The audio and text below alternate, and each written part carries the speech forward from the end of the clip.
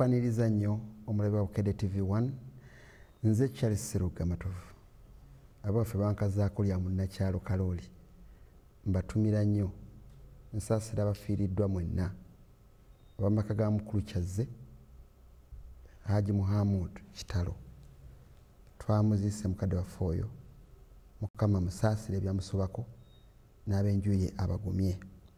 Akabbinkano katuuse ku mpewo za Bukedde TV1 era bakatuukidde ng'olwaleero President Museveni bwe lwayogera wonna wabeera mu ggwanga yeekokkola enguzi efumbekedde mu bakozi ba gavumenti.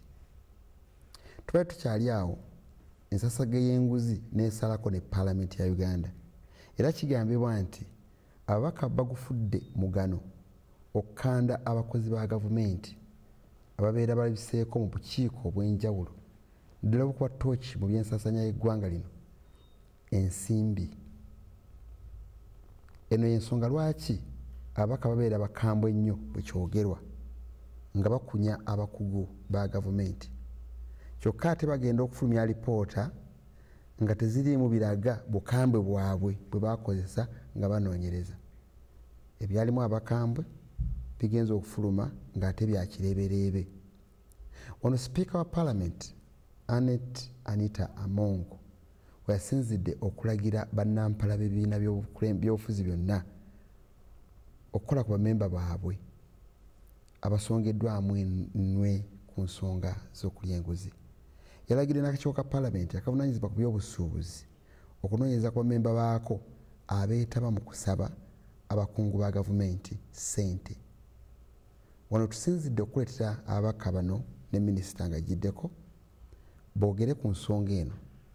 Kitandise okweyaliikiririza enguzi bwe beetandikidde waggulu eyo ku yuniti esinga obunene ya Palamenti ate bwe natuuka ku ggombolola zaffe enaabeeta. Nina ababaka ba Palamenti babiri mu studio. Omubaka omulala agenda okubeera mu puroguramu eno Bashir Bega tabadde taliiwo mu puroguramu eno. Twetonda olw'enteekateeka eyo era ebadde ku mukutu mugirabye. Naye ababaka mbalina kansooke n'oli siniya mubaka kati memba Palamenti wa Iyala olukiiko olw'ababaka abatwala ettundutundu ebbendobendo lya East Africa Wekitiibwa John Kakooza. Nkwaniriza nnyo mbalidde okulaba era nkwaniriza mu puroguramu ya leero. Neyanziza Mwami Sserugga munnakyalo ng'oli mukoowu kiki? Munnakyalo siri mukoowu naye ebintu byeyogerako si bintu byakuzanyiramu. True. Bikwasa ennyinike okusinzira gye tuvudde emabega ne wetulaga. Neesimye okubeera wano okuwawaanya ensonga okuwa ku magezi otulabe bwe tutambuza eggwanga. Bwe tutambuza eggwanga n'ekizibu kye tulimu tukiyitamu tutya tukivaamu tutya. Okay. N'abatulaba bali waka abafunye ekyeggulo abaagala okuwuliza ku nsonga ze tugenda okuttaanyaako ate n'okwebaza Bukedde TV oba muteekamu ssente kino ne mutuyita naffe tuteeke ettaffaali obikwatagana n'ebikosa eggwanga. Nkwaniriza nnyo puroguramu. Neyanziza muneegatteko twanirize memba Palamenti ow'ebyenfuna wenja omuleka awokka sijja kwongerako biri ebya doketi ye si ye tuliko olwaleero era luno nga minisita kyenkana mulamba owa finance Wekitiibwa Haruna Kasolo. Nkwaniriza mu puroguramu. Neyanziza nnyo muganda wange Sserugga abatulaba ku TV yaffe eno Enganzi mbalamusizaako nnyo njakutwala omukisa guno okusaasira muganda wange Kakande ne banno kyana mukakaawo olw'okufiirwa taata waffe Kitalo nnyo bambi tubasaasidde nnyo ne bannaffe abalala bonna bafunye obuzibu obw'enjawulo Wow. basaasideko. era twanirize omukulu Alvin Mutebi oyo ava mu kitongole ekya Anti-Corruption Coalition Uganda. Omulimu gwabwe kitongole kya bannakyewa kirwanyisa bulyake mu nsi eno eggwanga lyaffe Uganda. Sebo nkwaniza mu program. Nange neesimye okuba naawe kiro ky'olunaku olwaleero era neesimye okubeera ne ba honorable bali era kantwala omukisa guno nange okunyolelwa wamu ne bannange bafunye ebizibu eby'enjawulo ate n'okuyozaayoza abo abafunye obuwanguzi obw'enjawulo ate era kantwala omukisa guno okwebaza Bukedde TV okuba nti etuwadde omwaganya guno okubaganya ebirowoozo ku nsonga ekutte wansi ne waggulu mu ggwanga lyaffe era kansabe nti enteekateeka eno ejja kuvaamu ensonga ey'amaanyi eyinza okuyamba ku ggwanga lyaffe Uganda. Weebale kujja. Honorable Goreti Namuga, Member of Parliament wa Mawogola South wa Nuupu Kakongoliro oba nkoze ebyo byongerezaako byonna. Minisita wa kisiikirize wa gavumenti erinze. Bwakubye eriisa kaka minisita buli wokwogera nga tebabano bali ku kinaye ntwala nange omukisa guno okwebaza abatulaba ssebo zino ssaawa 5 alina omufaliso omugonda yalibadde yeebase naye endoozi olw'obuvunaanyizibwa abantu bakitwala nga kyankiza okuwuliza puroguramu eno okuba nti bagiyigamu mu njiga ey'enjawulo. Bannange abeerekereza otulo nabo mbeebaza okuba wana kawungezi kolwairo nammwe abakoze enteekateeka eno ennungi. Bannamawogola omusana gwaka, omusana mungi nnyo, enfuufu nnyingi naye enkuba enaatera okutandika okutonnya. Ndowooza ekitongole kyaffe ekikola ku mbeera y'obudde baatubuulidde nti mu mwezi guno ogw'omwenda enkuba egenda kuba nnyingi ate egenda kuba mbimu, so tweteeketeeke bulungi. Baatukubiriza nti tulime emmere eyanguwa n'erwawo. Katonda kyanaaba akuwadde ky'onaabojjamu naye ng'enkuba egenda kutandika, so kitegeeza ensigo tuteeketeeke ennimiro tusobole okulima. Abatulaba ebbeeyi y'ebintu egenda kweyongera naddala emmere, so abakyala kati ennyaanya batunda ennyaanya 2.10. Kati bw'oba okwata ennyaanya ogisalako kanaako waggulu n'abawaatako ku nnyaanya giwaatise buvunaanyizibwa tusobole okukekkereza ate tusobole okufisaawo ezisobola otukulaakulanya n'okuzza abaana baffe mu masomero abali mu holide. Abaana tubakwate bulungi basobole okuddayo ku ssomero basome mbaagaliza okulaba okulungi. Nkwaniza program. Njagala okusaba kamera pasoni wange Nakimuli kamera ogireke wano ewa Goreti Namuga yagenda kuleka program. Mwabali abaka muli baddemu okuteesa ku nsonga eno ey'enguzi etutalekidde bakulu bapaka bafa Parliament nga muteesa ku nsonga eno nga muyita mikutu gyaffe ekya social media gyonna egya Bukedde TV Akabbinkano ne ku ssimu zange ez'omu ngalo nazo osobola okuweerezaako message. Nkiddamu kuweereza message bw'ogikuba sijja kufuna ku ssimu yange weereza message 0772 15 75 ne 0702 15 55.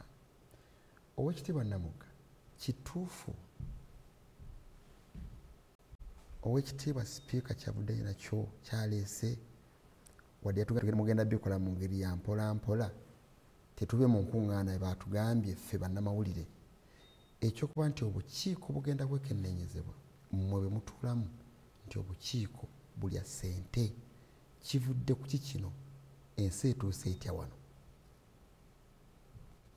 Ekisooka njagamba nti kiba kya nnaku nnyo okuba nti omubaka wa Parliament yalibadde ekyokulabirako ekinene nnyo eri eggwanga okuba nti ateeberezebwa omuntu yenna asobola okuteeberezebwa naye kyalibadde ekirala naye okuba nti obuli bw'enguzi obwayogerwako mu Parliament saawulira sipiika ng'agamba nti basaba abantu abazze oba abakozi ba gavumenti abazze okulabikako mu committees nti babasaba ssente, ekyo saakiwulira naye nalirowoozezza nti omanyifu ogwaffe gwa kusaba gavumenti eri mu buyinza accountability. Kati kyali nkoledde bulungi nga Honorable Kakooza ne Honorable Aluna Kasolo abali mu buyinza be basandise n'ensonga y'obuli bw'enguzi kubanga be bakulembera eggwanga lino. nze ogwange gwa kubasaba accountability ate balina ababaka abasukka mu 306 ati ndowooza kyalibadde kyabuvunaanyizibwa bo ne basooka ne bannyonnyola eggwanga kubanga bakulembera eggwanga eritambuzibwa oba erifuuse baana baliwo etali palamenti yokka okuba nti enguzi efuuse enguzi yaleetera n'omukulembeze w'eggwanga okwekanga mu statement gye yafulumya nga ayogera ku nsonga za World Bank nti eggwanga lyewola obuwumbi bwa ssente 800 ezaali $800 million mu Ministry of Agriculture naye yeewuunya nti ssente ezo tezaavaamu bibala okuleka okugula toilet paper n'ebibiriiti ne sabbuuni mu ofiisi za gavumenti. Nze ndowooza abatulaba okunyumirwa sheeno bannaffe abali mu buyinza baali badde basooka ne batembeeta ensonga eno zaaliwo okuba banja accountability n'ennyongerezaako bwongereza ssebo okubadde okusaba kwange. Oteesezza bulungi era sitakugaana abantu basabe kye basabe mu program naye n'enguzi eri mu palamenti tebaawulamu ba FDC teyawulamu ba NUP teyawulamu ba NRM babaka ba palamenti nti mwenna ebyemulidde embeera gye mulina yonna ebagaggawaza ennaku zino n'esseereza palamenti obutazeetaagana nnyo nti munyigiriza bano abajja aba gavumenti mwenna nga tewali ludda na lumu kyekyokka ekiŋambisa okugjako omuzenda kinemesa okugjako omuzenda mundabikira mwenna oba oli wa nupo oba oli waki mwenna muli babaka ku nsonga eno zesingamu opposition. Kirungi nti sipiika bwe yali ayogera ku nsonga y'obuli bw'enguzi kyeyatukweka nti abaali beemulugunya amannya ago teyagatubuulira nti gundi ne gundi be balimu era n'obukiiko teyabwogera nti kano na kano ke baŋŋambye naye kankitunuulire mu ngeri eri jeno. Ekisooka kiswaza palamenti ya Uganda ey'e11 okuba nti omuntu yenna yali egambye okuba omubaka wa palamenti era nga abasinga batera okyogera nti abantu kubamu abakyasinza okusasulwa obulungi babaka ba palamenti kati ng'oli asuubirwa nti obanga ofuna akasiima akatuufu ate kyekikusikiriza okuba nti weetaba mu bikolwa ebifaananako ng'ebyo. Naye nze eno embeera yonna sooka ne njijja ku palamenti ne ntunuulira obuli bw'enguzi nga buzze butambula. Ebitongole bino gwe kyogamba nti abaka babasaba enguzi kyekireetera tugezewo abanga kawo nga yakulembedde akakiiko kaleese mu palamenti ya Uganda kyekireetera kawo okulowooza nti wengenda mu kakiiko nteekwa okuwaayo ku ssente. Obukiiko buno katugeze oba accountability committee oba akakiiko akalako nakatuleeta ensonga eri very recent ensonga eyabadde mu kakiiko ka trade eyavudde mu ministry yabadde ministry ya ekulirwa trade yabadde ministry ya trade eyabadde ya billion 8 ezaali eza supplementary expenditure naye nga zaasabwa kusooka kupangisa office ku Kingdom Kampala naye PS n'akiraba Geraldine Sali nti zidde mu ku renovatinga. Kakati ebyo bino byatambula ebintu ebyatunuuliddwa mu report eyo eyakoleddwa akakiiko ka trade ne bakulaga nti ekisooka emitendera gya procurement tegyagobererwa nga bafuna contractor osanga office attendant nga yali ku system bajjamu abakulembe wa procurement bamujjako alina okubeera mu office office attendant yatambuza system office attendant alina amaanyi mangi n'okusinga abakozi ba government. Kyenjagala okujjayo nti irregularities oba ebitagenda bulungi mu office za government zino nyingi nnyo nti nze sisuubira nti namuga wembanga nyina byembadde nkola nga bitambula bulungi kiyinza okumpaliriza okulowooza nti nga sinnabagenda mu kakiiko konna akampise kantwaleyo ku ssente bwe kaba nga kabadde kakiiko ka accountability auditor general aba yabawadde dda report nti oba ozize kuddamu kwerize zibadde mu report ya auditor general kati obanga toyina ensobi zisobola okuvaawo naye waliwo bwolabanga butontono nga tebukwetaagisa nnyo kuba nti olundugga okulaba nti otuuka n'okunoonya ssente kati ate ekikwewuunyisa kati gwe zogambye ssente zoba ogenda okuleetera palamenti eyo requisition efaanana eti oba waziwandiise ng'ogaye nti zino ssente nzisaba nzitwala mu palamenti ya Uganda waliwo ekitongole anti nkubuuza waliwo ekitongole ekiwandika requisition ne bagamba nti zino ssente zensaba nzitwala kuziwa ababaka ba palamenti kati ojja kwesanga nti ajja kuba forced okuforginga nti zino ssente oba zigenda kugulawo oluguudo oba zigenda kugula stationary. So ekisooka ndooza ke kaseera ffenna tuzuukuke ku nsonga y'obuli bw'enguzi kubanga yes kituuse babaka ba palamenti kiba kyennyamiza nti ffe abaali badde eriisa eddene mukola oversight n'okulaba nti bino ebitongole tubizza mu layini biweereze bannayuganda kuba ffe tetulina services zituyiramu ng'ababaka kati otubanga ffe abaalizizza bannaffe mu layini okulaba nti bakola emirimu ate nga ffe tutandise okulabwako amanya sinnagategeera okulabwako oba okuteeberezebwa nti ffe tutandise okulya obuli bw'enguzi eggwanga olituuse kitegeeza nti fena tuluzinze control. Omukulembeze w'eggwanga bwe yali ekkololo yagamba nti obuli bw'enguzi yali bulwanyisizza naye bamafiya bangi n'agamba nti n'ekizibu baddiso tebakola olwo ye atunuulidde wansi eri gye tutandikira mu local governments. Akati bw'otunuulira embeera nga bw'etambula yonna ekyamazima eggwanga lyononese okutandikira waggulu ku overall supervisor head of state fountain of honor omukulembeze w'eggwanga yagenze n'atugamba ku nsonga z'okwewola loans nti ekizibu kye tulina ng'eggwanga looni obuli bw'enguzi si kukwata ssente nti Sserugga ondeetere ssente si kyekyokka gwatudde mu ofiisi n'okola omulimu nga toguwadde budde naawe oba otufiirizza era obwo buba buli bwanguzi n'atuwa example yali embi ennyo ku loans. Tugenda ekitongole okuteekateeka for example tugenda kufuna looni egenda kukola express highway ogenda oginegotiate nga tugeze yeetaaga $1 million 8 atandika ogiteekateeka mu mutima gwe kasita olupapula lutuuka ku mmeeza nfuniramuwa buli wootambuza eggwanga ng'olitambuza ku ddiiru kizibu nnyo okuba nti tujja kuweereza abantu baffe kati bwebulaleeta fayiro n'ogyeka ku mmeeza tugeze honorable Kakoza agindeetedde officer yenna asooka nabuuza nti kino kyoleese nfuniramuwa nze ndabikirawa kati ndabikirawa bw'atandikira ku kwewola olwo ensigo gy'ogizimba bw'eva ku fayiro ya Kakoza ezze ewa Sserugga ezze ewa Kasolo buli omu ng'anoonya kyakola ki kyakunyulamu kati nze njogera olwo nze mukama wammwe kaakati mugenda ogitembeta okutuuka okwewola looni kati mugenda okuleeta ewanze mukama wammwe president kati mu engeri gye muli bamafiya nga mubugeseegese pepawaaka mulungi nnyo bakola empapula abakozi ba gavumenti ng'empapula nnungi nnyo naye agenda obbireeta oluusi nga gwe tosobodde bbira kubanga okitiibwa Namugga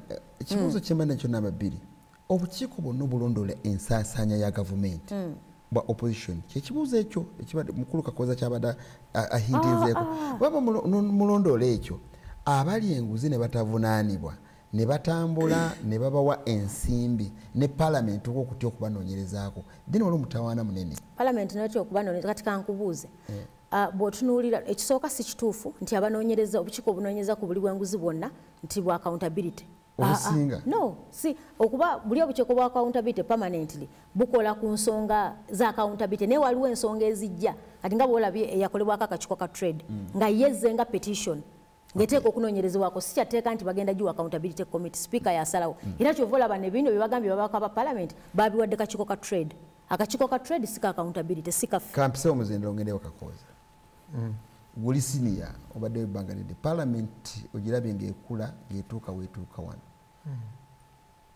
twebuuza bitalina makulu oba ensonga gye twogerako erina amakulu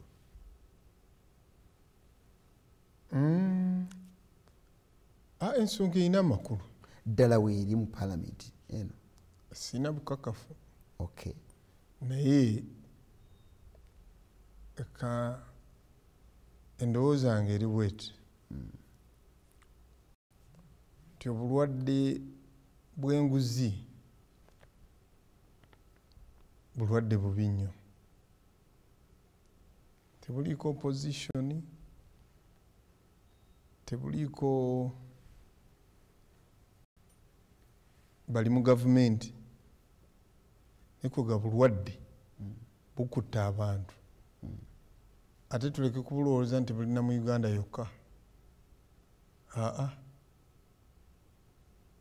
case in point ntuula mu Arusha walabye president we Tanzania bwe bamuleetera empapula nga ennyonyi ez'oggula zaali za $1 million 27 n'asanga nga ziri mu 9 bongezaamu 7 ku buli 6 nafuna omukisa mu parliament ziri enkadde nali maze okutraininga mu public private partnership nali maze okuva Australia mu University ya Australia nali commissioner parliament second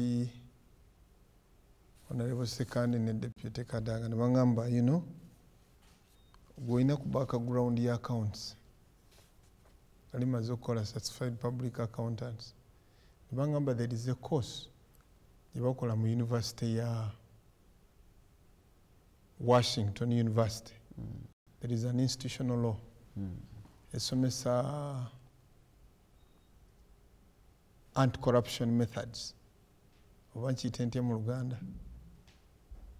Okulwanyisa emiziziko egirwanyisa by training egirwanyisa obuli bw'enguzi. Professor Omo Roosevelt twali Uganda, Kenya, amawanga ga Africa twalinga 6 abali mu university eyo n'abazungu abalala mu States, Canada. Kati balonda mu group abalina background ya finance.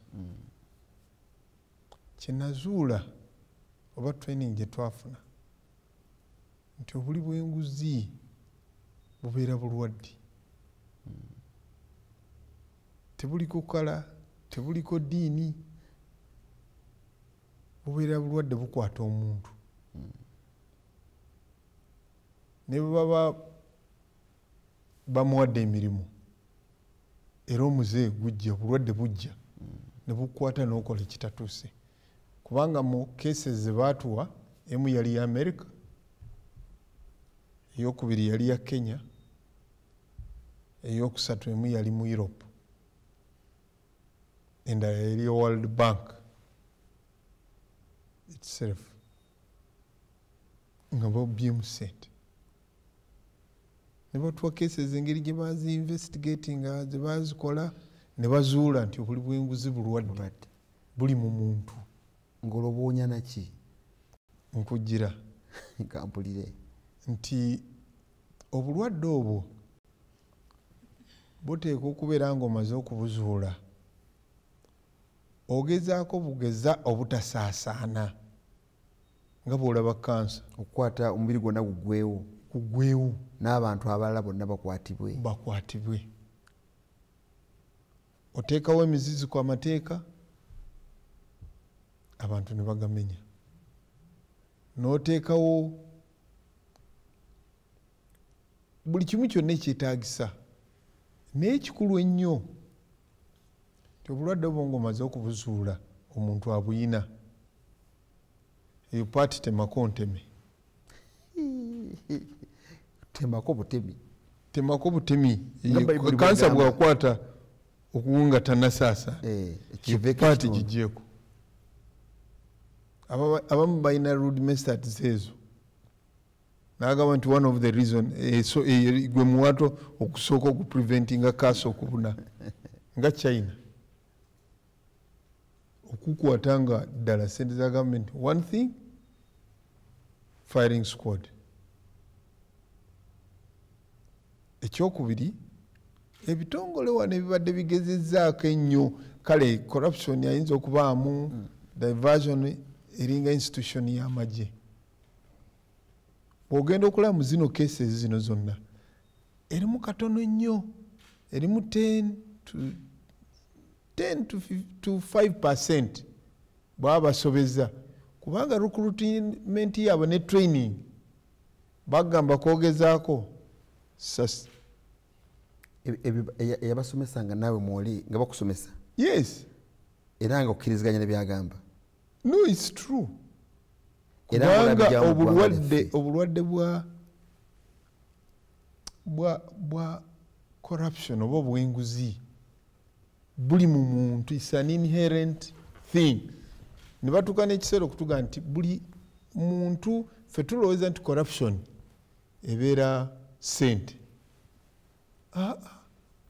Corruption ne bw'oba kakati olwaleero ng'ogenda Masaka Sserugga ogenda kuziika ne nkuteeramu amazzi amafuta agatawera ku pampu n'amafuta n'otatuuka gy'olaga, eyo action obeera corrupt. Yes. Nafunye shock. Nabadde nina omwana mutabani wange yali Makasooli. This is a private sector, not government. Ng'apangisiza abakozi bajje bakunyule kasooli we bamunoge bamugye ku system za kasooli. nambuuza naye lwaki okola nnyo lwaki obeerawo ate ng'olina abakozi n'aŋŋamba anko abakozi abo balaba bw'oba toliiwo bakongola kasooli nga bwasuula mu nsiko. Lwaki? Saa 12 oba saawa emu balina obusimu ne bayita ne bannaabwe ne bamukuŋŋaanya ne bamukuŋŋaanya. Obubbi babuyitiridde obwo. Nkulaga it's the action omwana bwe yaŋŋambye and it's true. Nabuuziza abantu nga 3 ne bagana abakozi abo boolaba. Ne mbuuza enginiya omu yabadde akola ku site nanga nti seminti batuuka n'omukuweka nga otaddewo construction site. Abantu baleeta gumboots abakozi bo ne bateeka seminti mu gumboots. Nkulaga obulwadde si bwa gavumenti tebuli mu gavumenti mwokka kuga ne mu private sector. Then kiyitiridde. Kati ekikulu ennyo what we need to do nti moral decay eri mu society either by training oba by what a major okukola diagnosis awo wava. Okay. So abantu baleke kulowooza nti bino ebintu biri mu gavumenti oba biri waggulu. Last kyoko gye nafunye omukulu omu yabadde agula emmere ng'ova ku Luweero bano abatunda lumonde. Abatunda lumonde abo bali ku kkubo. Bw'olamuza eddebe osanga ejjudde era baleeta akaveera ne pakira mangu ne bakuteeramu ne bagateekawo mu bbuutu. Naye omusajja omu yabadde strict baali bakimugambyeko nga takitegedde. Kati bayoyo kaveera mu lumonde mu kaveera nabaga nti leka ndabe endebe oggyemu. Yagenze okusanga endebe wakati ejjudde ebisubi. Oyina mugerageranya n'ono atubba wa palamenti gwe mbadde ajogerako. Kasita olaba ekidomola kimu nga kitonnya nga waliwo likeji y'amafuta mu kidomola oba amazzi kitegeeza kisobola okutonnya ne kiggwamu. Obuli bw'enguzi kwegamba corruption oba obulwadde obwo enjawulo yokka eriwo ne bw'oba otutte katono bw'osanga ekinene era oyinza okitwala. Omukisa tebagufuna bufunyi butakitwala naye omuntu ng'omutima ogwo aguyina ekinene akikola ki? Asobola okukitwala. Abantu bonna si bwe bali, mulimu abantu abalungi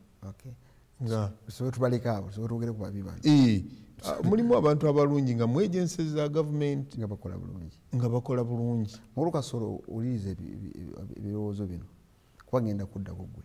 Enguzi bamemba obanenyeza bwereere gwera ebyali ku kisanja kya mukulembeze wano ekya pulezidenti obyerabidde. Sserugga nawe vaawo awo. Ba MP abangi tebalonda lwakakyamukiro naye nga banaku n'okusinga ffe abalonzi tobanenya. Sembatya Fred entulo mwe Butambala babanoonya kasente kakweyimirizaawo.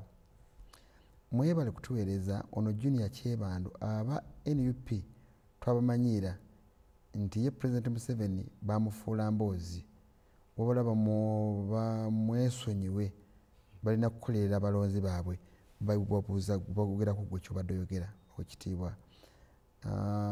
Museveni President alina n'abaana mu ggwanga Uganda alinyisa ebbeeyi ku by'obugagga bye tulina mu Uganda buli omu afune kyakola. Eyo nayo ndaba ebeera nguzi. Mwami Kalooli nze Reverend Dickson Nsubuga ekiriwo kati singuzi wabula bubbi. In this government government is robbery not corruption. Kalooli, as long as corruption has no punishment it will not go away. Obulyake oba tebulina kibonerezo kirabwako omuntu kyafuna tebujja kgenda. Mwami Kalooli bwe bali kuweereza nze nteesa nti obuli bw'enguzi tebuliiko nti babaka abawogera gavumenti okujjako bonna buli omu avaabiira buvaabizi kyakutteko namusiza omubaka wange Kasolo nze byansirikadde Lukoni Kacyanga. Owekitiibwa ono omusomesa agira tulindako tumalirize bino ebyobukulu byembaddemu. Owekitiibwa ekigambo ekivudde tugana owekitiibwa Namugga alaze nti bo balwana nguzi butabaawo. Mwe abali mu gavumenti mwe muteekawo enguzi. Atuse n'okwogera ku mukulembeze w'oku ntikko asookerwako pulezidenti ti enguzi gy'eva n'eryoka esaasaanira abalala. Owekitiibwa Kasolo. Nziza nnyo ndowooza bwe tuba twogera ku kyenguzi tetwali tunuulidde nnyo ebibiina byabufuzi. Okay. Era bwakikulembeza nendabira ddala nga tuli mu muzannyo kubanga oluusi bwe tuleeta ebibiina by'obufuzi abatulaba balowooza nti era tuzze mu politikisi oba oluusi tuli mu muzannyo. Ate era ndowooza tuba tulina okusooka okwawulira bannansi abatulaba obubbi n'enguzi kuba byanjawulo. Enguzi ndowooza kwe kugulirira omuntu n'ofuna ekintu nga tokisaanidde. Sserugga olina puroguramu gy'okubiriza eno ey'Akabbinkano sisaanidde kubeerako naye nenkuwamu eccupa ya bbiya Era olonzeewo ekyo. kale nenkuwayo $50. Kale weebali nnyo. Nenkusendesende osobole okulaba nti oteeka ku ppano eyo nguzi enguzi. Si gwe weesaliddewo naye wawa ekikuinfuluwensinze okusalawo. Kakati enguzi otuleese ku paalamenti naye abatulaba yonna yonna gye muli enguzi ate efumbekedde mu bitongole ebirala ebitakubwamu ttooki mpitirivu nga we muli n'ebyeddiini emizigiti amakereziya amakanisa eri eyo mpitirivu era balwanaganamu naye mu kimpowooze.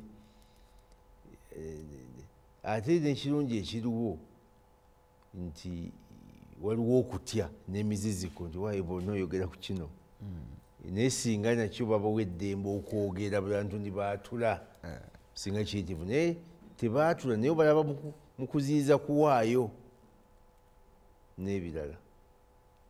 Naye kakati bwe tudda mu paalamenti nze ndowooza nti sipiika kiyakoze kirungi ate sisuubira nti yagambye nti mu paalamenti mulimu enguzi naye wayinza okuba nga wabaddewo abeemulugunya naga nti tiwali buzibu tugenda kubanoonyerezaako mwe ba wipusi mukole research mulabe kubanga tetuteekeddwa kutandika kunafuya bitongole institutions za gavumenti kubanga ekyamazima kkiriza obagaana gavumenti erina amasiga 3 tetuyinza kukkiriza amasiga ago kuba nti tulaga nti ge gavunze mwami Sserugga ne bwe gaba gavunze bugaba gavunze listen bugaba gavunze nga waliwo ensonga ezivuddeyo zirina okukwatibwa mavumbavumba. Ekitumenya kirabika mu bantu bempeereza wano abandaba kwe kulaba lipoota ngeze mu paalamenti nga baka paalamenti banoonyereza ku lipoota eyo nga bawogeza amaanyi agatagambika nefuluma nga ate eriyebeebe eba ebadde ki nti omanyi obukiiko buno bwa paalamenti buyina amaanyi n'obuyinza nga high court naye bwe baba bakola emirimu nze mbatunuulira bwe nti emanyi ebikuba by'omuntu ali enguzi obijja mu kwogera abeera wa lukaalikaali n'okutiisatiisa. Kakati tugenda kubaabya n'ebirala ekyo kireetera omuntu oli ate bwe bamala enamba z'essimu awo ziwanyisiganyizibwa mpaka namba ku gundi. Naye kakati ensonga eno ndoza sipiika nga bwe yagikwasiza ba wiipu bajja kuyitunulamu balabe kiki ekiddako. Naye nze nja kulowooza nti palamenti nga institutions endala zonna oyinza okusanga abantu 2-3 nga balina ekizibu ekyo, naye tekitegeeza nti bonna nogeneralizinga. Kubanga bwe tunaakula bwe tutyo ate munnange gye tuddukira ate bwe wanaabanga naye woononesi kakati oba ogamba tukole tutya, kubanga eyo mu palamenti omuntu gy'asuubira okufuna ki, okufuna obwenkanya, omuntu gy'asuubira gy'addukira n'ateekayo petitioni ye okulaba nti awona okunyigirizibwa.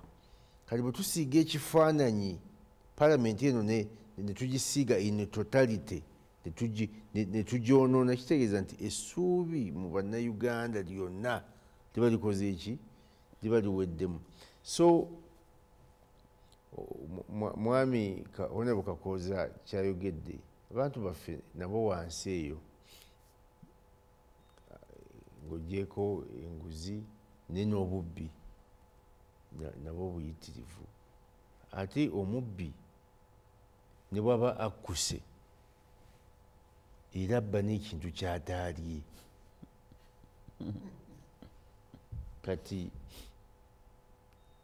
bw'ogenda eyo Kalooli edda nga tukyali bato baatutumanga ennyama hafu kilo naye nga bw'ogikwatira ddala ng'owulira egiraki ewera, naye kati hafu kilo abatulaba wano.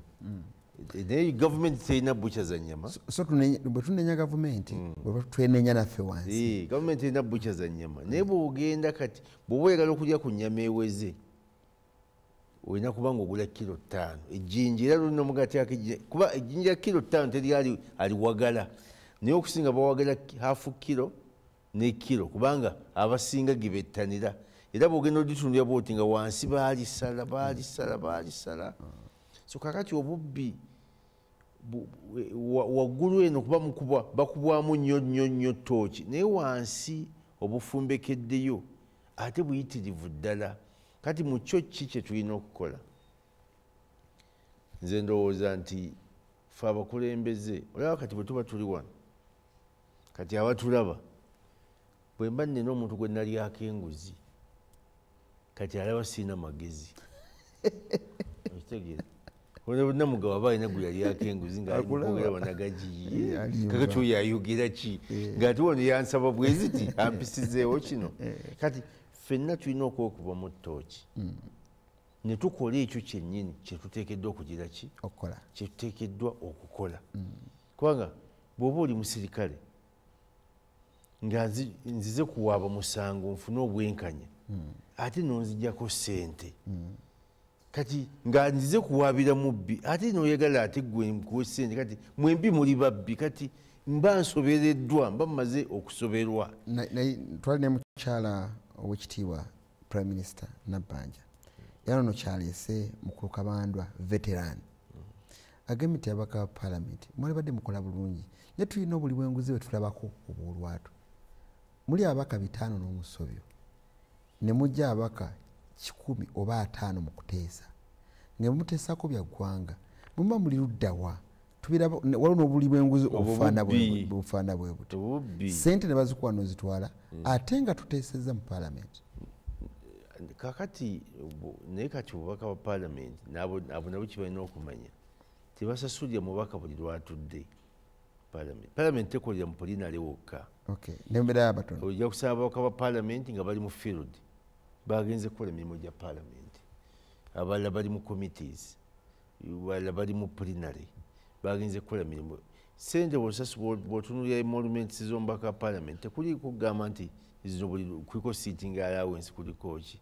So singa baba bamuwa sitting allowance lwaba atatudde ne bamusasula kakati awo aba azibbi, naye bamuwa consolidated ki sente zonna zibeera wamu. So nze ndowooza nti ate nabo baleme babaka bano kubamalamu supu nsa.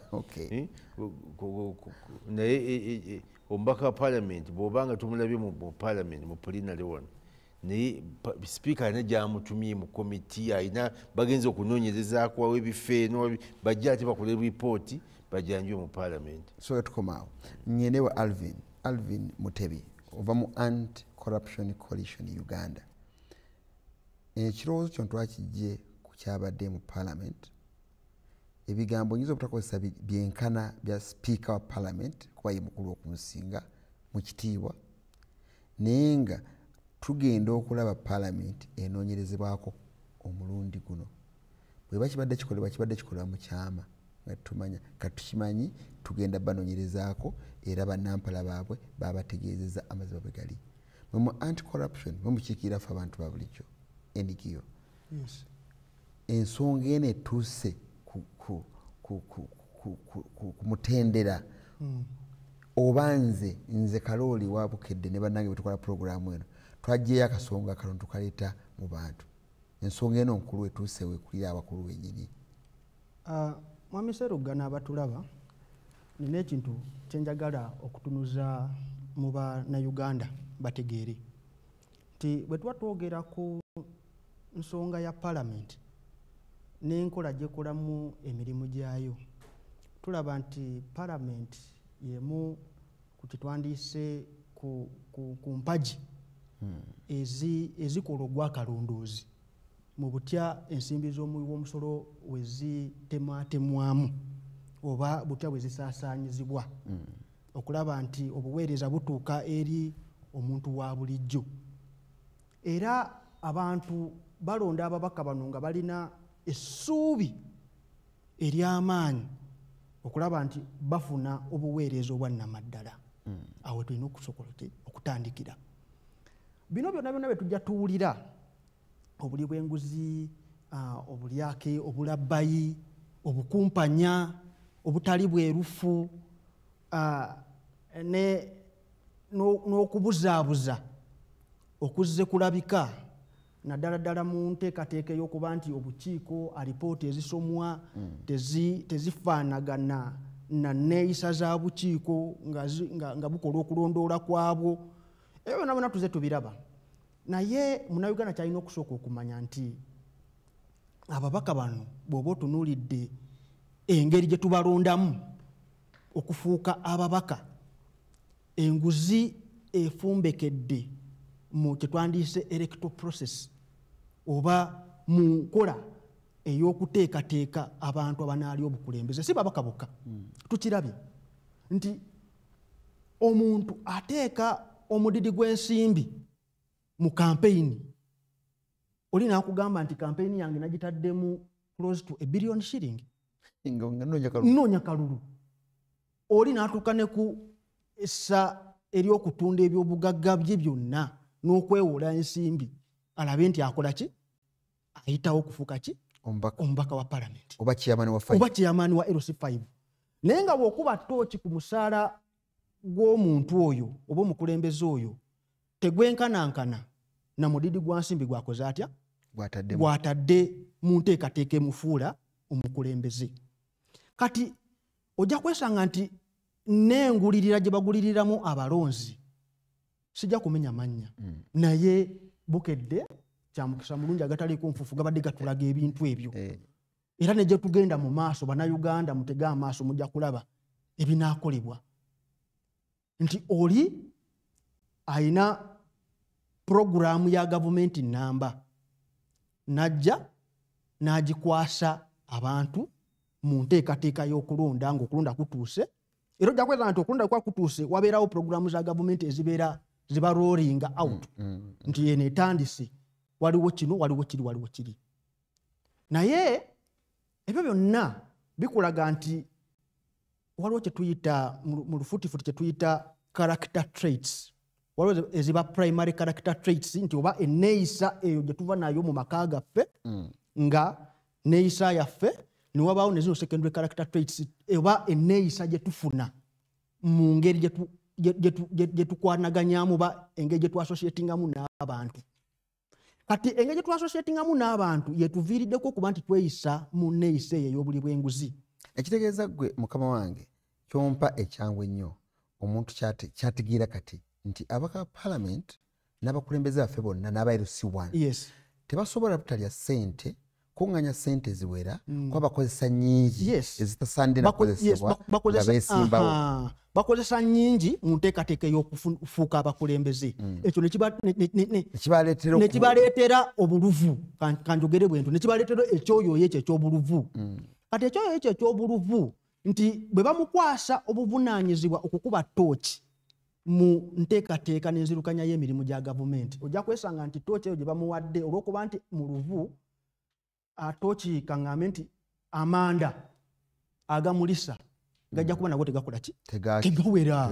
Tooki tejja kwaka kuba already alina embeera ey'obuluvu, alina wayagala okujjuza, yateekamu kingi ayagala kugattawo bwe buluvu obuli secondary.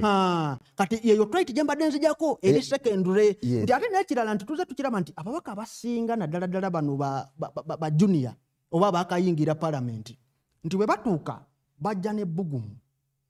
Mu kujja n'ebbugumu ogenda okulaba nti kati wasangayo kampe ekyokulabirako nti wasangayo kati nze mazeyo ebisanja byange nga 3 nga mugamba enkola eri bweti ne bweti ne bweti kino kirina kutambula bwekiti ne bwekiti ne bwekiti emu gattako emu ofuna 5 Japanese mathematics nti komiti bwetuula wano kola bwoti ne bwoti ogatte kino kiyitewo. Namugamba nti ate kati jjukira nti olina okudda mu constituency. Kati ate nekira nti constituency balina engeri ekifaananyi kye basiiga constituency nti bw'otunulira ssemateeka waffe akulambika bulungi ku mirimu gy'omubaka wa Parliament. Naye babaka ba Parliament bameka abatuukiriza obuvunaanyizibwa bwabwe nga ssemateeka weekirambika mu constituency zaabwe. Ojja kwesanga omubaka wa Parliament aweerera abaana school fees, agula ambulances, azimbye amasomero. Ani abagamba bikulimba anti kati buli bw'enguzi bwe nkugamba nti eyo trait eyo oba eyo character oba eneeyisa yekuviirako kiri ekyoyoyo. Buli obulwadde mwami gundi bwabadde ayogerako honorable owayala nti kati ekyo kikansa kitandika okukola ki? Okuyingira. Noga kati nkoze nti okugatta okufuna ssente zino okola nti bano bafuna ambulance kuba omusala tegukumala naye ate olina okukola ki? Olina okukibalansinga. Agala kwongerezaako weeks 2 emabega nali mu kooti, omulamuzi omu n'avuma looya yali amutumye abajulizi bwe sijja kwogera linnya, n'amugamba gwe toleese bajulizi benakutumye. Looya n'amugamba nedda, nze mu argument yange Saturday mu bajulizi be wansabye wandibadde ompeereza ekiwandiiko ekibasa moninga, naye engeri gye waŋŋamba kaŋŋende ngezeeko mbagambe bajje. Kati okuzza lipooti looya n'abanga ayagala kukola ki? Ayagala kunnyonnyola ensonga lwaki teyakola ki? Bali tebazze kuba tabeera nabo. Nze namugamba gwe nja kupanishinga, nja kukubonereza. July siinayo omusango, August siinayo omusango, September siinayo omusango, October siinayo omusango, November siinayo omusango, January siinayo omusango, February nja okuguwuliriza. agwongeddeyo mu maaso myezi 6. Naye abajulizi abadaga abajulizi bennyini babagamba bana bibbaasa. Anti nkulaga nti ne bw'oba action ng'omukulu gy'ayogedde, obuli bw'enguzi tebubeera mu ssente zokka. Nzijuliza kyono. Obuli bw'enguzi ne action gy'okola efuna eremesa omuntu okufuna justice. Obwo nabwo buli bwanguzi. Why you can imagine wegubeera musango gwa ttaka ng'ogenda kusimbayo multi building process. Ekikutwalira emyezi 6 ng'ate wabadde osuubira kyakolebwa myezi 2. Ekizibu nti ekyoyoyoyo kyagamba kitukozesa kyotateekeddwa kukola nekikula omwana osooka omugamba nti sooka olonde peeni yaawo neweekomba omulimu n'oguwaye takuwadde sente action you do. Mwami Sserugga ng'omaliriza mukama wange njagala kujjira kati mu bukiiko buno obwa palamenti obukuba ttooki mu gundi zino mu nteekateeka nti tulabye obukiiko obusinga ne composition zaabwo nti oba composition kanga nti mu ngeri gye butondebwawo mu ngeri gye bulina okukola emirimu gyabwo ebiseera ebisinga ojja kwesanga nti tebuweereddwa mandate oba buvunaanyizibwa maanyi ga nkalakkalira kukola kusalawo kwa nnamaddala era ffe nga bannakyewa tuvuddeyo nnyo ne twogera ku nsonga eyo nti obukiiko buno tubuwe amaanyi agabusobozesa okulaba nti bukola omulimu ogwa nnamaddala ogusaanidde gye buvuddeko twalina ekiteeso oba twalina proposal twagireeta mu ministry ya Honorable Kasolo nga twagala waliwo kye bayita public debt management framework framework eyo oba enkola erambika gavumenti mu butya bweddukanyaamu ssente ze tuba twewoze ng'eggwanga nga tukizudde nti obuli bw'enguzi obulyake n'obulabbayi bwetobese nnyo mu butya bwe tuddukanya amabanja gaffe ng'eggwanga tojja kwesanga nti na alipoota gye tuli mu kubaganyako ebirowoozo essaawa ya leero supplementary yali supplementary naye nga proposal gye twalina twagamba nti buli asaba supplementary yandibadde at least nga agenda ku investinga mu ebyo ebintu ebirina rate of return on investment because eno supplementary nga sente zotaddemu zigenda kuzza amagoba gadde mu ki ye proposal gye twalina nti zizza amagoba zikole ki tulabe nti waliwo ekijja naye supplementary ekintu ne bwe kibanga tekizza magoba naye nga mukyetaaga naye nga temwakirengerera waati nga tekyewalika temwakirengererawo tekisobola kulinda next budget naye mwami Sserugga n'abatulaba bwe tuba tukubye ttooki mu supplementaries ezizze naye mwami Sserugga n'abatulaba bwe tuba tukubye ttooki mu supplementaries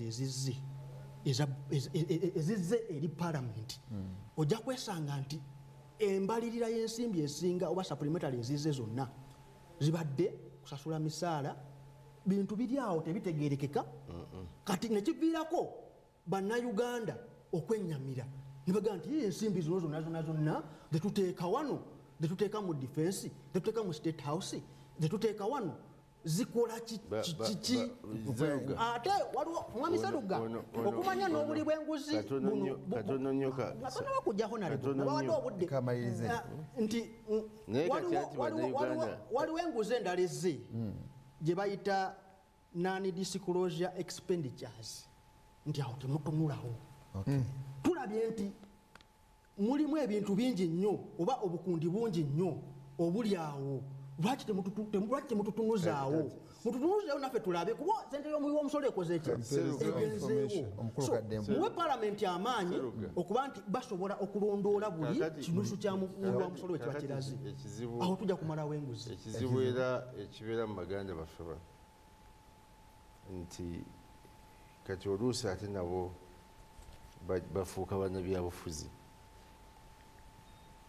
ate abali ku sayidi eyeekera gavumenti kuyekera abendigiyo ate mbanjekera kubanga mwami Sserugga nze okwogera ekituufu mbafuse si kituufu andi kaakati okimanyi bulungi nti wokibata classified expenditure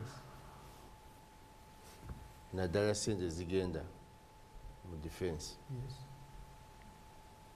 kati gwe oyagala ezo otandika ozikeberamu nga ggwe olabe emmundu zetuguze bwe ziti ebyokulwanyisa bwe biti zino tuzitadde wano kati awo oba otandisa okuseketerera kuba kati ekyo kyoyagala okwogera kubanga ng'ogyeko classified expenditures ne bwebeera state house ne bwebeera kyabaka parliament bakuba mu ttooki era balina obuyinza obwo kati gwe bwotandika okugamba nti zino zo nazo ziri mu mateeka ezitalabwako noti kiriyo kampereza information kuba nze nakola etteeka tewali ssente mu Uganda etalabwako efuluma treasury nga terabwako. 1 tulina audit act section 18 mugiscrolling mugirabe egamba auditor general where government has a controlling agency that money must be audited. Bano olw'okubeera nti bakireeta mu public auditor general nga agenda kukebera classified expenditure for security reason nezo sente zibeera audited bezikozeseddwa era ne bazireeta mu kakiiko ka accountability committees naye kyebakola tebagenda mu lwatu auditor general tagenda mu lwatu naye ngazi it's audited. Okay. Tewali sente fuluma mu treasury nga teri audited.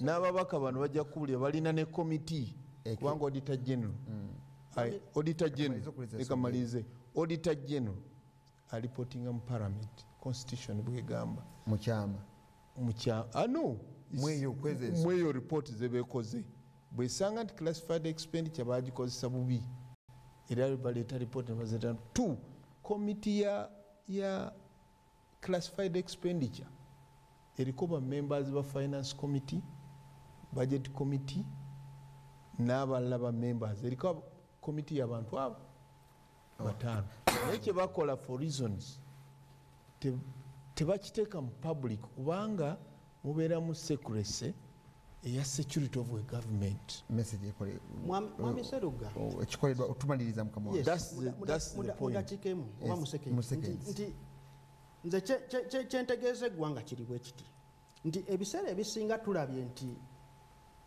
eyo doketi oba enteekateeka eyo ekozeseddwa nnyungwa oluwenda mwe bayita wadde enkola ntuufu banyonyodde era yateekebwawo naye likozeseddwa ng'ekkubo okulaba nti wabeerawo obukumpanya obukolebwa. So ffe kyetusaba kiri bwe kiti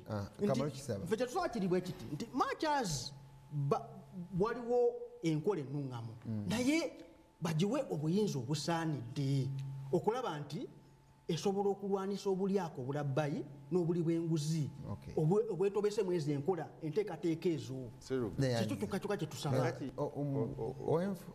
Nze nabagambye nga tutandika wano nti bwe tuba twagala kwogera ku nsonga eno ffenna tulina kubeera b'amazima. Ebisinga wano okututawaanyira basinze okupromotinga enguzi bino ebibiina bya nakyewa ate bagirwanyisa no bafuna ssente era bw'ogenda okubanoonyerezaako bw'osoosa mu kkomera bafuna ssente ne batandika okugulirira abakulembeze oba ababaka ba palamenti abalwanyisa gavumenti ne babawa ssente naye nga si kyekyali ekigendwa kyazo okitegeera. Kati bwe tuba twagala ffenna okulwanyisa enguzi soke tumanye nti enguzi kitegeeza nti bw'owaayo ssente zikole ekyo kyekitasaanidde kukola ebanguzi. Omuntu siza wadde walungi mutambuza bulungi era programu gyetukeena okuggwa katutandise kusala amagezi agagenda okukolebwa okumala enguzi. Ono agambye nti bino bifuuse filing squad yani yapereza besi mpanvu nyo message sisomye ninkyaddayo ku mukutu Sultani Juma Kakuba atwebaziza programu abebazanyi bakulu Bukedde n'agamba bino enguzi esusse kifuukirina kufuuka kya firing squad unalabira abantu ensisira bwe zenkanya emyoyo. Hassan Kasolo abazimbi nabatya semiti mu musenyu bateekamu gwe baagadde ekiro ne bamukima nga afiseewo. Kasolo w'erinnya lyani getsi akutumidde nnyo awayogedde ku waliwo n'abatulanyi wano waliranyi balala abaffe wano ba meat packers ennyama efulumira mu gambutusi. Kati oyo bw'asanga n'ennyumba ka palamenti olumu naye alina okweddako either ayigira kwoli oba mukumubbi ddala oba bwalifuka omubaka bwali bafuuse naye agenda kukola kyekimu. Tebalina service. Waliwo omuntu Ziyinza kubayawo. Haji Lwalira ow'ebuyikwe. Ogenda mu ddwaliro nga gundi waliwo akalangukitira okulaba no ku Bukedde ne bakugamba osimanya biiri yo yonna ya mitwalo 10. Kati bano abalina ate okutuyambako kati ali mu kuva ku mulamwa ebibye ebibiri tebisobola kukola kasola ebintu byabiwandiike leero nze kyovula wedda nsirise kyo yantabudde buli omu awandiike nga bwoddamu nasirise era mbadde nkuleeta wano kati Haji Lwalira ow'ebuyikwe abalidde enguzi basaana batuukirizibwe bahonere mu balamusiza nnyo ddala kasolo ow'ebuyikwe nze Lwalira Haji oli asinzidde buyikwe naye gwakutumidde nnyo kamala okusoma message eno waliwo akyatayipinga obutayipinza ate.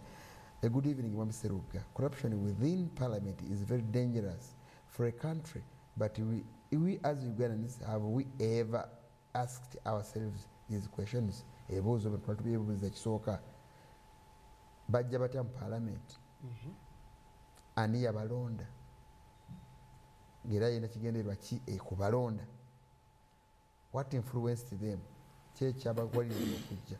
abuze n'ekirala Sserugga yenda Katonda bw'oyita Namuggo olwaleero ku muzigiti n'akuwa miliyoni 10 enkya n'oddamu n'omuyita n'akuwa miliyoni 5 gutobuuza kundi Namuggo ono ezo sente z'akuwa azijjawa omusaala gwe togumanyi gwafuna. Were they elected on merit? Sembusi Ivan asinzidde Kalooli n'ampereza message eyo. Nga tumaliriza program etuuse kisanja ekyokumaliriza tujja kikuuma.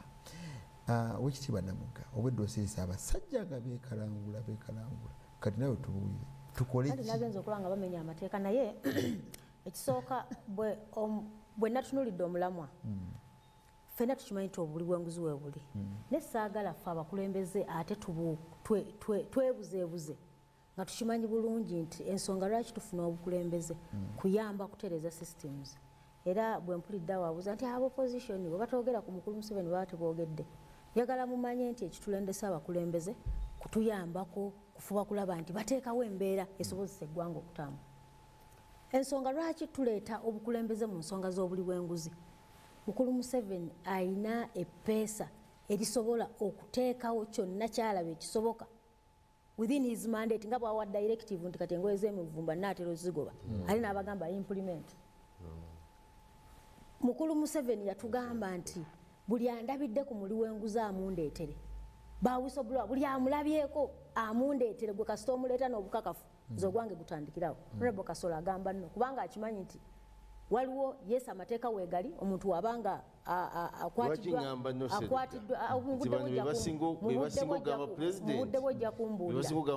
ayingiridde ebitongole byonna ali mu kumukaka ayingire ne mu kitongole kya parliament. Kakati directives aziwadde mu mbeera no awadde directives era tuzirabyeko nga ziweebwa poliisi mbagambye ndagidde ate nga kiri mu mateeka nga aziwa. Kati njagala okutegeeza abatulaba nti ekisinza okubonyaabonya eggwanga lyattu Uganda institutions zonna nfu, ebitongole bya gavumenti byonna bifu bya losing independence start from local governments. Ebitongole tebikyakola bitambulira ku biragiro ne parliament. Nkugambye ebitongole byonna tebikyakola bwe twatula ne tugamba nti Honorable Namuganza tumuggyemu obwesige omukulembeze w'eggwanga yakituukiriza. Bimeka parliament byeyisizza anti kati owulira waga nti advisory. So kyetugamba nti obukulembeze ekibuteesaawo kuwa direction tewali kintu kiyinza kutambula mu microfinance support center ono mukulu Kasolonga ye mukulembeze n'ataba held accountable. Bw'abaawo abakozi abali wansiiwe ne bulabika nti obuli bw'enguzi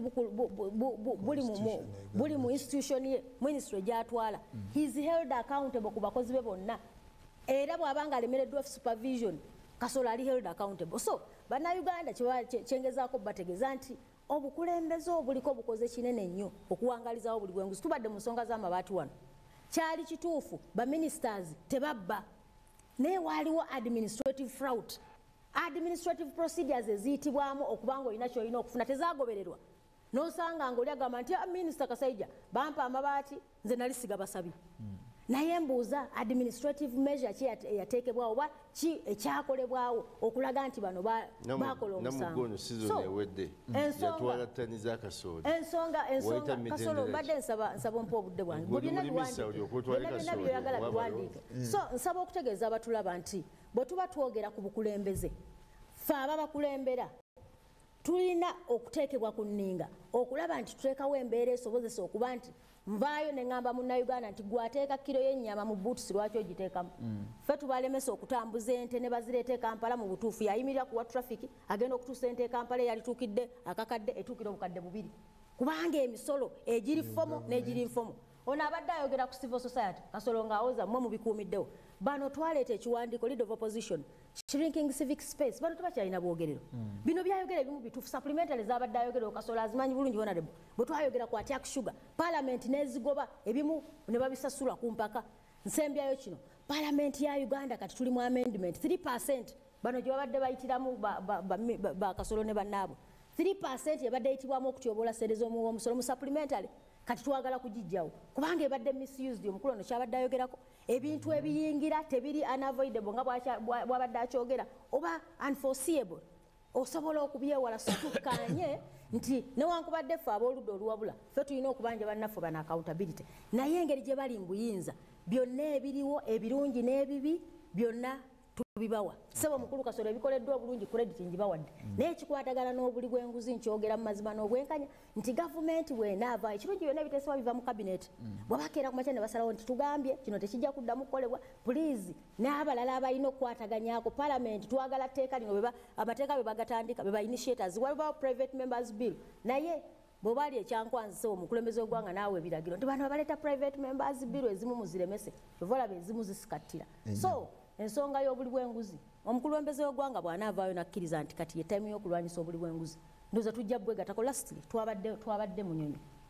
twabadde mu Nyonyo akakiiko ka finance akakiiko ka budget ne national economy ne ministry ya finance nga twogera tukoze tutya okulaba nti tujjawo emigozi oba n'egibaddewo mu byensimbi okufuba okulaba tuteekerateekera bannayuganda sente zigende mu sectors entuufu tulejjewo eno blame game gamba nti ate ono Kasolo ono yalikoze eki so nti ye mubi naye nga Kasolo akkirize bingi ebibalemye kyekyamazima gavumenti bingi ebigiremye ebimu bayinza okwekwasa ba Kasolo ebimu beekwasa abalala naye ekyamazima bingi ebitatambudde bulungi. Ono mukulu Solomon Male aweereza message nene naye message ebadde egamba nti ababaka ba parliament abali ku studio olwaleero bajustifyinga emirimu gye balina okukola mu parliament n'enguzi n'egenderamu ne mutajoogerako mutereevu bwayo. In fact maybe ekitiibwa ogyogeddeko awo ogyawuddemu tetugyawula olw'ensonga ffenna etukwatako. Pastor Moses Solomon Male atuweereza message ekwata ku kintu ekyo. Njagala tumalirize mukulu Kakooza. Obuli bw'enguzi nakugambye tebuliiko kkala. Yes. Nga Namugabo agamba obuli bw'enguzi butandikira ku muntu person okukola ekintu ekikyamu ekitali kitebenkevu okuba selfish interest tebakulimba. Wayisobola kubeerawo group interest ng'abantu abamu balowoleza lumu nga balowooza anti nkulaga nti omuntu omu wali omucungwa ogumu bw'ogusiba n'omuvundu emicungwa emirala gikola ki? Givunda. It's a fact. Baleke kugamba zino zonna institutions ezikolemu abantu zikolebwamu ba gavumenti bokka ba NRM aba opposition tebaliimu. Tugamba supervisors. Ati nkubuulidde nti omuntu kye tulina okulwanyisa tosobola kutreatinga ndwadde nga tomanyi weeva. Tulina okulwanyisa mu society ekintu ekireetedde eddala obuli bw'enguzi small decay ne bw'oba oyagala ne bw'oba toyagala.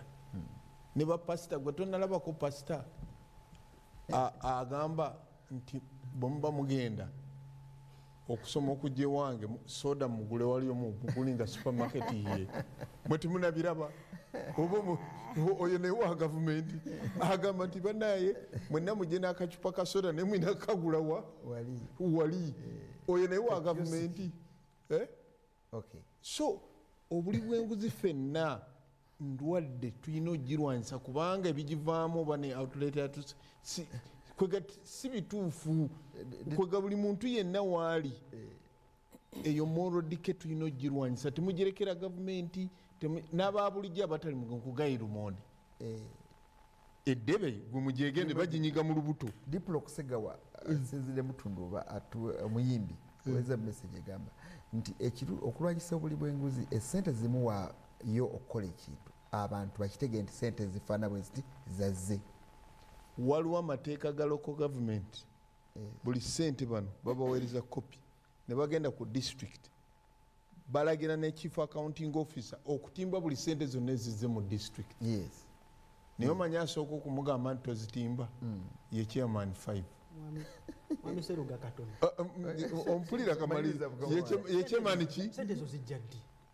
no buli quarter sente ojja kwesanga local government zibadde zicomplaining tisente tuzifuna mu May no that's no please amateeka ga Public Finance Management Act they can let me finish my point. Let me finish my point. They can information. A take a Public Finance Management Act. Anti Kankulage and Local Government Act. But cancel a Baliku district. Kawa watatimbye send. Kulirizi buli quarter balirizinga sente. Let us be honest. Anti nkulaga yanti kankulaga nti buli quarter government eririzinga sente ne mawulire n'efulumya Bukedde temwandika konga buli quarter bafulumiza sente. Exactly. Naye gwe genda mu Kaawo ku district mu Abenigiyo obuuze Kaawo nti sente ze baweereza omwezi guno quarter wazitimbye abantu wazimwe milioni 10 ze zafulumye Kalumba that's what I'm saying. Naye waliwo owekireka kutumidde that's a different story. Omulimo gwa Kaawo kutimba omulimo gwa Kaawo kankula muloko government sitwa budgetinga kufuna billioni otuweereza milioni 10 yes atezo bogenda kunjo okulyengu chagamba no the issue remains kajono mukuru wannachewa alina okutwala obudde okumanya ati gavumenti bwekola atwanakyewa anti mbadde nkulaga nti local government amateeka agaabwe kankulaga kamalirize point singa owuliriza n'oyiga newe abasindisa sente 10 nga tezimala omulimu gwa Kaawo okugera ezizze abantu bazirabe it doesn't matter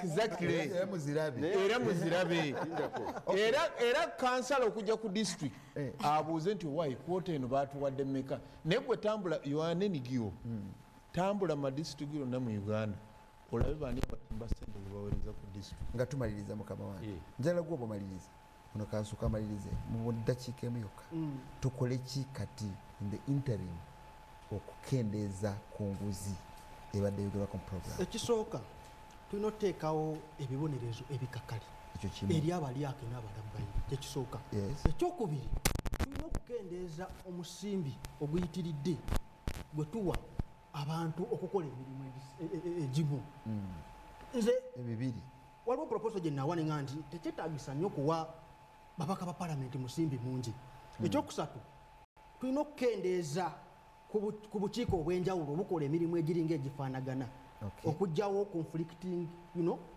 okugyawo obukuubagano tojja kwesanga aigigi gyali auditor general gyali tulina state house anti corruption bitya tulina baani adawulidde ne investors protection unit so ojja kwesanga nti ono akola kino oli akola kino oli akola kino ekyokulabirako kyenyinza okuwa yegundi y'enzige bwe twafuna enzige minister of agriculture is responding Minister of Internal Affairs, Minister of Defense, ekyavaamu sente ezayitaawo simanyi tupangisa nyonyi simanyi abantu bazine solution ki kati okukakkana sente ezitambulirawo mu discussion empitirivu nga n'omulimu ogulina okukolebwa tegukoze eki tegukoleddwa so nze kyembadde nsaba waliwo amateeka galina okulungamya ebyo naye tugateekese mu nkola ate n'obukiiko bwa palamenti bwe tuba tukoze nabo tuwe amaanyi okutwala in fact sina amaanyi tubawa amanda amapya kuba tooki entuufu wawe balina ogikuba naffe ababukedde tweyongerezeko nti amanda tubawadde amapya nabo bagakozese balina ogakozesa kwogera bwogezi obuuze kooti bwe convicting omuntu obuli wengulira akkiriza bamuteeke ku firing squad nga China bwekola lyeteeka ali wano mulisi yeteeka anti ogaye nti amateeka one of the best rules ye rude method kale amukulu agambye Alfu Sulaiman Kalumba akutumidde nnyo ekitibwa Nabugga engeri gyosengesemu ensonga yeyiye bwatyo naye bwagamba agambye nange bwentu bweŋŋamba ne bwempumulira webale kuweereza wa Sserugga Matovu nze kansa Loku Alan ekitiibwa Kayunga mwebale nnyo okwogera ku buli bw'enguzi n'engeri kino Bulwanyisaamu anjagala kudda ku meseji eza bulijjo zino zetwatandika nazo nga twatandika kukwala amasimu nazo nzimalirizeeko munakyalo webale kuweereza akakooza mutumidde nnyo Lutaya Najibu Nabigoye Kaliro atumidde nnyo Muyanja Ssenyonga mwebale kuteesa eno tufanseko naze nnyo mumanyi mbaka wa palamenti atayitamu luli naye asekerera kasolo ajja kujja maaso wali mwami Sserugga nkwagala nnyo ono taakome Jude Kakuuto kyotera this week Honorable Kasolo mwagala nnyo enguzi mu ggwanga tesobola kugwawo kuba buli muntu ayina omutima gwe era nekyayagala yakimanyi Honorable Sasira Peter akutumidde nnyo Mayinja John Bosco Kazo Angola Kawempe Honorable Sserugga webale kumukuza lutu enguzi ejja kukendezaako kuba NRM yongereko abalala kuba Mayinja John Bosco Sasira Angola Kawempe message gimpereze ndowooza mu luzungu lwosinga okutegeera lwaki ababaka bagula ambulensi bwaba si balyake n'ebirala Kaziba Moses abatumidde batazigula baba wakalu batazigula baba wakalu bagulira sabbuuni bagulira enguzi lwaki bazikiriza bwetava twaba wakatonda enguzi mpisa bwetava wakatonda eva wa sitaani nyampereza message eno Kiberu Naminya Bwakisi ebuyikwe Kalooli ekyotera ku district enguzi bagitongoza dda ne kyamaani akimanyi kanyira bisobo wewe ekyotera ekyamazima olaba kyayi wa Kosase agula miliyoni 3 mwami Kalooli era ene waliyo esente ba LC5 omugga gwabotoka n'ateekawo obupande bwabibaawo nga bwa miliyoni 7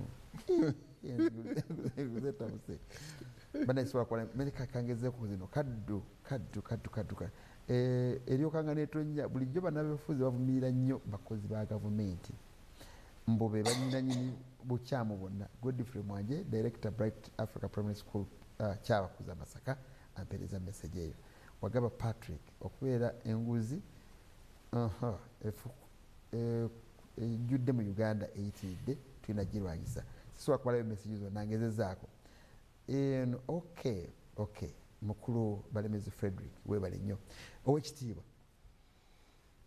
kakati obawulidde abantu bagamba bawulidde bulungi era njakubeebaza manyi omuntu okusacrificinga akadde kano n'ateekamu ne message n'ateekamu ne message gambo kikulu esebo naye omukulu ono wa nakyewa proposals ze ezimu ntuufu era tujja kuzitwala naye tayinza ate kuganga tuzze wano tumaze ebiseera twerekereza namwe ne mutuwa ya time tusala tutema mpenda engeri gyetusobola okumalawo enguzi ate n'agamba nti mukendeze ku bitongole bye mutaddewo okulwanyisa enguzi nze ndowooza nti bwe manja kwewala obubbi okumenya ababbi okumenya edduuka lyange weteekako enzigi 3 nga buli lugirako ekufulu 6 sibwe tuyinza kugamba nti kakati okoze sibisaawo oluggi lumu olabe nti ababbi tibabba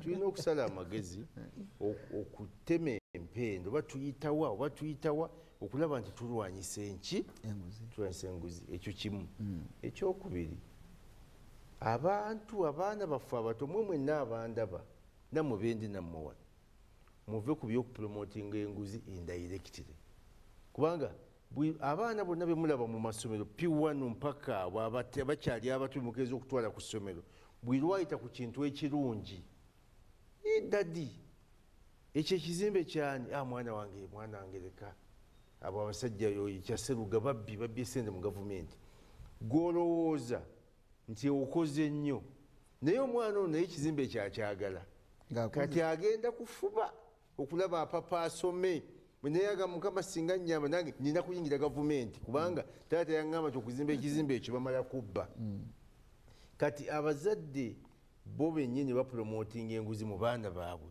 naye bwogamba omwana nti mwana wange ekyo ekizimbe kya musajja mulimi awo mulimi w'emmwanyi n'omwana agenda kukula ng'ayagala kulima emmwanyi afune ekizimbe ekyo.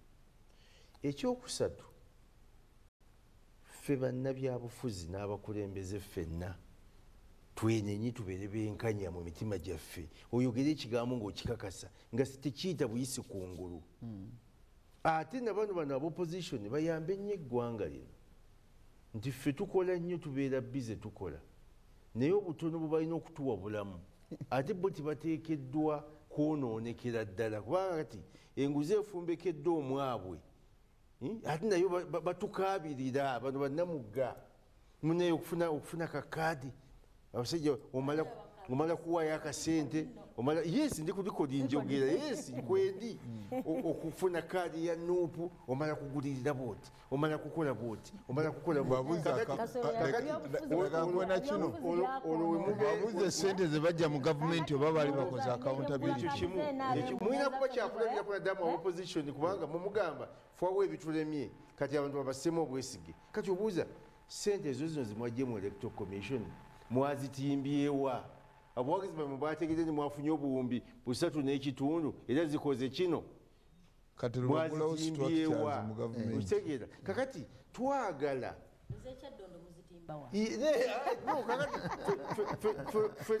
kale tuli bakyamu mumuze mugamba ffe katuveewo mu muddewo kati lwaki mukola enso biffe ze tukola lwaki mukola enso muze tukola ng'ate mugamba no tekiriiwo kubanga nze mbabeera buli kimu tukiraba no kakati kati ntayagala biwa ekyo nabagamba nti bananti bajoyininga sayidekikulu ekiriwo nti bwe tuba twakulwanyisa enguzi ffenna nga bwe nabagambye nti bwoba otudde wano nga erozeemu okutuyita omuntu asooke gamba singa wabaddewo nekibayita nguzi mita omuntu osooka kukamuteekako bwoti bukakaabutwogera bwe tuti omuntu gwali oliddeko enguzi agamba nti musajja ono ayogera bwate musajja nga bazibu ono yantwalako sente zange ampe kino ffenna tubeere ekyokulabirako eggwanga lino lyaffe era terigenda kuvaawo ebina byobufuzi bijja kuvaawo ne Uganda ejja kusigalawo tujja kusigala tuli bannayuganda nze ndowooza tuveeyo n'omutima ate nammwe abantu ba bulijjo tulina okumanya kuba etteeka eririwo libonereza awadde enguzi n'agiridde naddala ate onaagiwadde agigabye kuba yasendesenzaani oli n'agirya kakati mmwe nga bano bannamugga bazze okusaba akalulu tugamba ennyonta tompaddeemu tokoze ki kati ozimuggyako kakati osuubira nti ye agenda kuzijja kwani kati mumuba musiga ensiga enzibu omuntu mumuba mumusondera muzikuŋŋaanye wange nga kati nze abeewange bateekateeka kunsondera abeewange bateekateeka kunsondera sente za kampeyini abeewange bateekateeka kunsondera sente za kampeyini sikyaddamu kukozesa sente yonna mu kunoonya kalulu abantu nze mbagenda bagenda kuntuma kati lwaki kuweereza n'information kati kamwereza information waliwo omukulembeze omu yanoonya akalulu kati nga bamusaba walagi bamusaba walagi ng'agenda abala buli station kwateeka ng'abala sente ze kati bwe yayitamu n'abagamba nze nagenza okubala nga buli kalulu nakagula singi 8 temutange ewange. Webale nnyo bakaba baffe mukulu Balemezi Fred. Tuwali mpata obudde ndagirira kasolo offices zaffe honorable weziri. Kati ojja kuyitirako ekamu kya ku kitebe ekikadde. Ebintu bya Nuupu mbimanyi nnyo. Nekagule abatakola na delegate conference. Mubuuze mwakola delegate conference bakulonda batya. Jakugana ebyo byongamba. Jakugana ebyo biwemulugunyako. Program delegate conference bagikola abo babalonda batya. Egwereddawo mbebaziza nnyo okutulaba olwaliro tuyiriza amukulu Balemezi Fred kopereza message eyolumirwa kojja binayisa nassa ewa bigalo nga mwenaana kusulamu nga mwenda emusika ewa bigalo ewaffe ekikuuma mbogo mbasaba eyo mubeere mu mukolo ogwo wagutukwatako muwuliriza affe ate kojjange mbebaziza mugamba dange owekitiibwa Kasolo bali kujja mu program owekitiibwa Kakozo tukoze bulungi nnyo badudde okuwulizika muganda wange enigiyo bakwise enigiyo katulinga enigiyo zonna owekitiibwa Namugga ne bali abapangisa b'NRM abapangisa ekyaddondo nabo batumire bulungi ekyo otakyogera tajja Kyaddondo tuwagulawo waffe mwagulawo ono munasulawa wabeera mu NRM wennyini ng'okyali mu NRM twagulira ekyaddondo weerabidde omwana abadde wabeerera mu NRM twagulirawo mubuuze ya Nuupu mwafunako delegate conference ebalonda ba primaries mu Nuupu. Kati ono bwajje waffe tumuwe kadi ya Nuupu twagimuguza. Constitution ya mwegamba ki?